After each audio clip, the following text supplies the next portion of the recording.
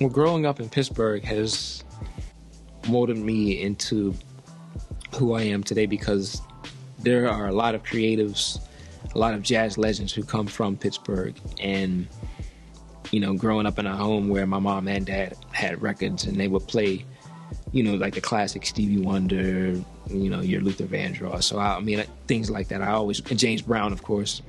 So I always grew up around like really, really good music, and it just stuck with me all the way up until now. And I even, sometimes I'll talk to my dad and I'll just tell him thank you, you know, for providing such a great musical backdrop for my childhood and adolescence and all the way up until right now.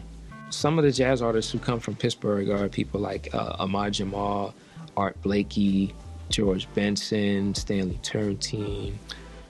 There's a lot of others I'm drawing a blank right now, but those are definitely the main ones. I knew that music was going to be my life once I actually started learning how to do it myself. I mean, growing up, when I was a teenager in high school, I'd always have like tapes. I was always known as the dude with the music. I always had the tapes. Like I remember when it was when like Common Sense Resurrection came out, first Artifacts tape, you know, things. I was always the music guy, but I was hanging around people who were starting to delve into production. Like my man G-Man out, he's from Pittsburgh too.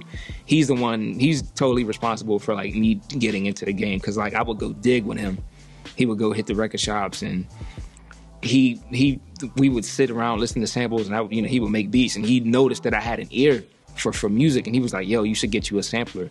So like I ended up getting what was my first one? I got an Ensoniq EPS. So I had an Ensoniq EPS and some records, and then I later graduated to the MPC 2000 XL, which I still use to this day. When people look back at my musical legacy, I want them to appreciate the musical diversity.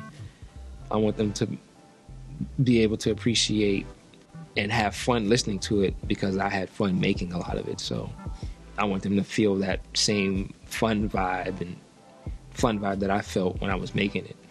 I got into DJing, I was about 8 years old. I've been at this for a while. A local DJ by the name of Slot Jock in Pittsburgh, he was doing a party, and he actually let me get up and like blend a couple records. I remember he was playing, this was around the time, 86, that's when like Cameo, Word Up had hit the streets, and I was like blending the records back and forth, and I was hooked. I got my first pair of Techniques 1200s back in the early 2000s. And that's actually part of how I got my name. Is like when I was starting to DJ around locally, I didn't have a car, so if I had a gig, like I'd have to get a crate of records and like hop on a bus, like bus crates. That's literally like how I got my name. The first mixer I got with my 12s, I think was a Newmark.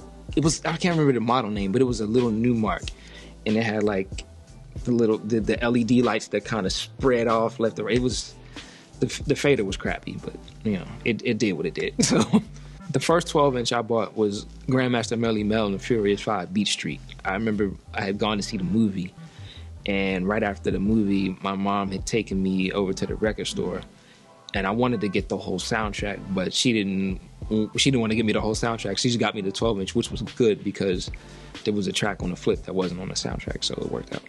First rap album, I'll never forget, the first rap album I ever bought was LL Cool J Radio.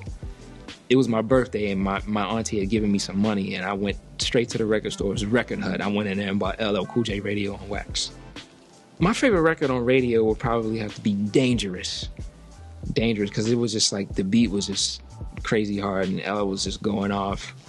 Rick Rubin killing the production, or should I say killing the reduction, because I don't know if you remember the back of the album, it said reduced by Rick Rubin, which I later learned was an actual term. It wasn't an error, because what they did was they reduced the amount of music and melodies and stuff that was in it. They stripped it down to just like the bare bones beats.